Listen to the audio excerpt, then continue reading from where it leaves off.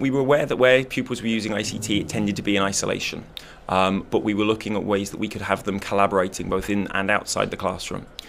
So as a school, we've got the Google Apps package, which we brought in just as email, but as part of that then also gave us things like Google Docs, Google Sites, all of which provide an opportunity to collaborate.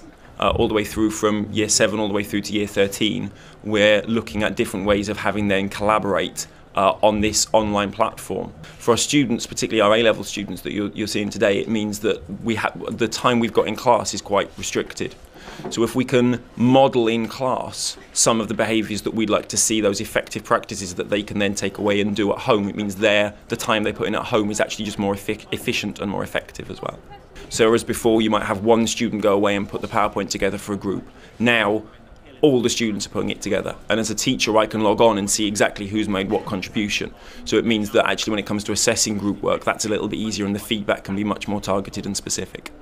It's made everyone aware that they need to play a part in whatever their team project is, because that part we can now monitor.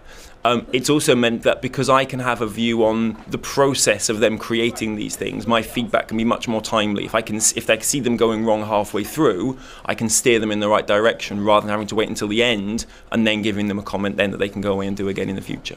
We've deliberately chosen things that are very easy to use because we know that our staff and our students are coming at this from different levels of expertise.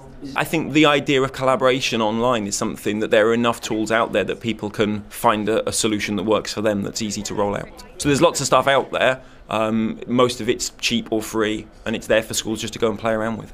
I think an advantage of it is that it brings the class closer together. So if I'm at home and I missed a note on something or I didn't quite do enough notes on something, then it's all on the web there for me. Yeah, it does make me feel more confident about my A-levels, I think, especially with revision when I'm panicking 2 nights before an exam and then I'm looking online and I know I've got all my notes there for it and I'm a happy guy. I think this is going to continue to grow. I think we're going to look then at kind of rolling out further. We'll do some more evaluation as the year goes on.